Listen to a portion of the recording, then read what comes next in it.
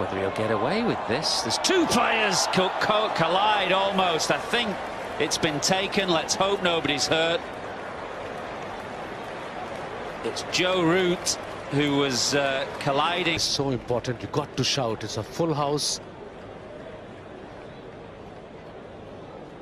Well, it's Root who takes the catch, but because both players are looking for the ball, they just whack. Finds the man in the deep. What a catch!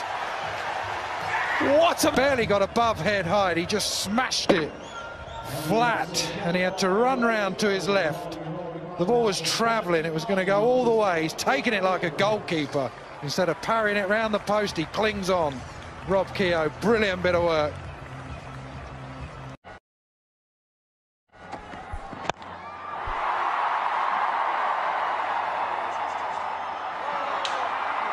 Oh, that's brilliant.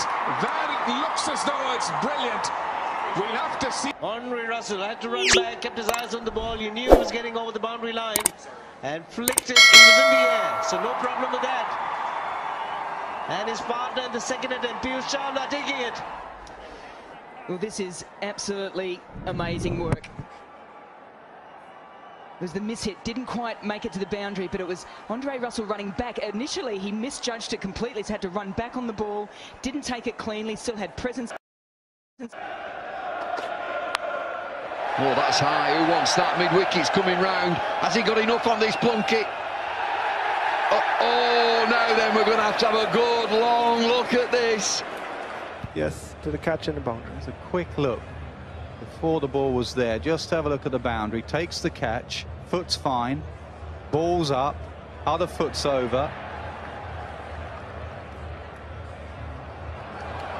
Oh my Lord, that is amazing. Can you show me that again? Can you show me that again, Can't please? see anything wrong with that.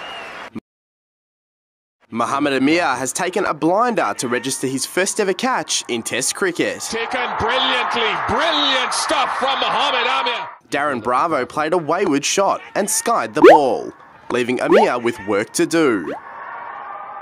Taken brilliantly. Brilliant stuff from Mohammad Amir.